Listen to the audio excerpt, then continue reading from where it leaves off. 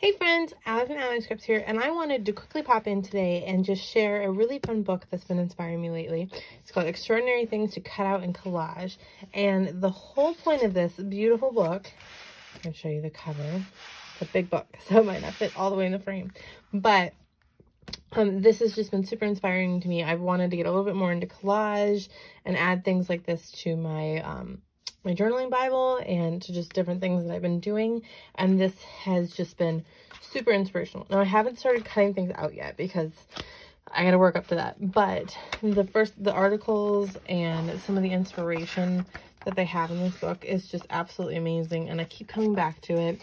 So it's several pages of articles, how to use the book, example pages, and then when you really get into the book, it's just wonderful vintage stuff. There's girls, glasses and mouths, eyes, just, oh my goodness, it's absolutely amazing.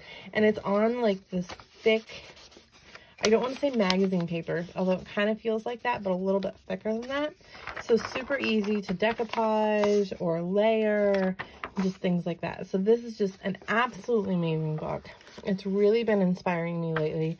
I cannot wait to muster up the courage to actually start cutting into it and layering things.